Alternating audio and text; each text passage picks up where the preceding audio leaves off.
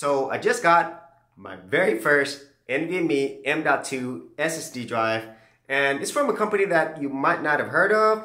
They're called Solidigm, Metal Gear Solidigm. Well, the actual pronunciation is Solidigm.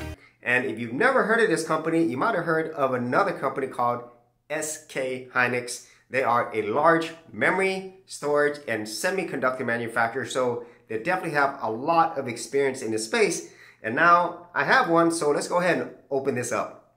Okay, and so the one that I got is the P41 Plus model. They do have a Pro model. This is 1 terabyte. It could go up to 4100 megabytes per second.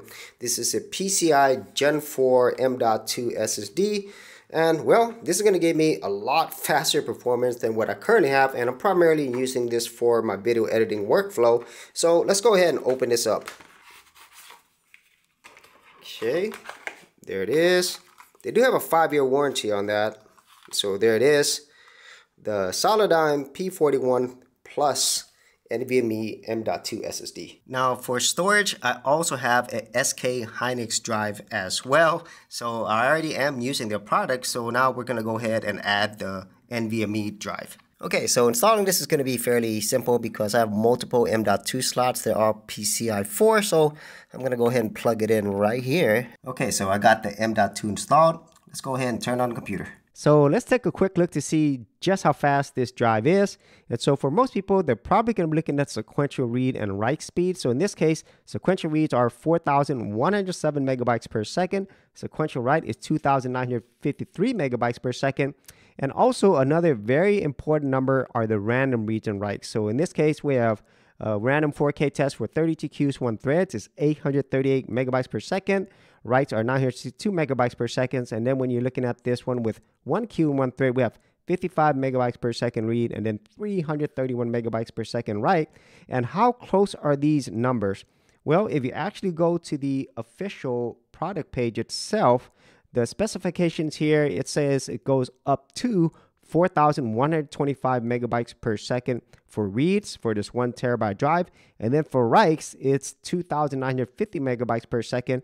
And if we actually look at the numbers, that is very, very close, if not almost the same as what they actually advertise.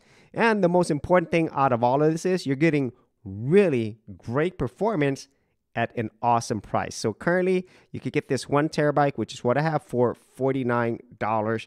And then if you wanted a 2 terabyte, you could get that for about $89 or $90 or $50, which is still a really great value. Plus, they also have another software utility that gives you another additional feature. So in this case, you're not only able to look at your drive, but you're able to look at all the other drives on your computer as well. Really great tool.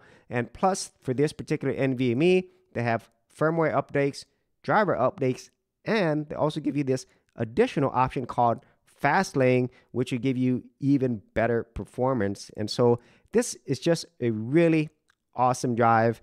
And as stated a little bit earlier, this is a great value for the money. And so I highly recommend this Solidigm drive. It is a name that you might not be familiar with, but I think in the long run, if they keep providing great value for performance, this is probably going to be the go-to for most people out there.